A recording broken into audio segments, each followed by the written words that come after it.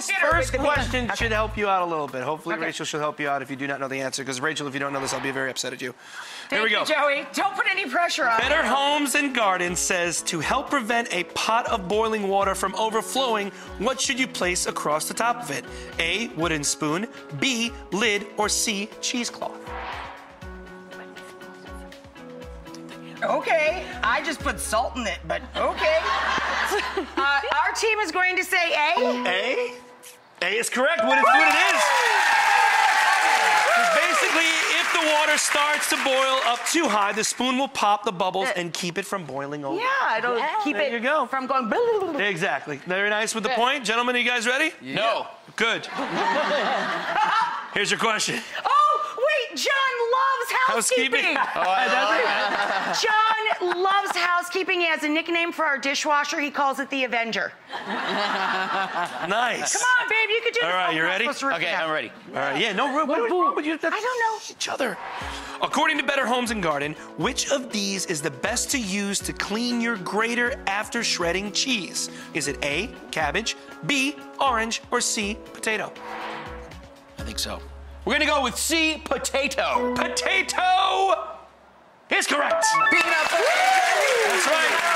You grate a raw potato after every cheese grating session, and it will remove cheese stuck to the surface and inside the holes. There you go. Nicely done. All right, so far we're tied. Here's the next question for you ladies. You ready?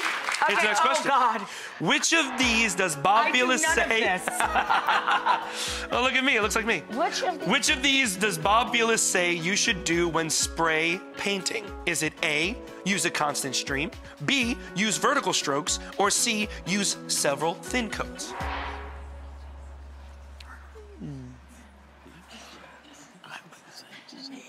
Say it again as you're thinking. According to Better Homes, which of these does Bob Vila say you should do when spray painting? A, use a constant stream, B, use vertical strokes, or C, use several thin coats?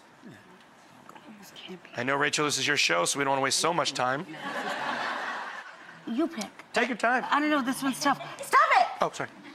I guess pick A. Yeah? Yeah. All right, she's going for A again. I'm gonna back her up. She's going with A. She says use a constant stream. Incorrect, I'm sorry. It is use several thin coats. Spraying paint in several thin coats is recommended for smooth, even coverage. He has never... No, I guessed that one. We just You did? You did guess that one? Oh, your D, I don't. Are you kidding? All right. Your D, I won't.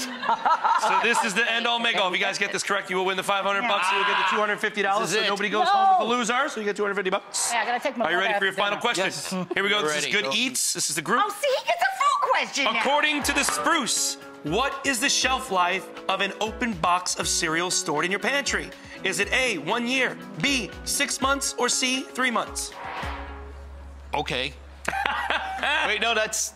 Yeah, let's do it. He says A. 1 year. Wrong. It's actually C, 3 months. While cereal that remains sealed can last much longer, open cereal in your pantry only has a shelf life of 2 to 3 months. That is right. You got a tiebreaker. So there's a tiebreaker. Is there a tiebreaker? We can do one more question if we need to. No, oh, you know what? Forget it. Do it. Everybody Everybody gets $500.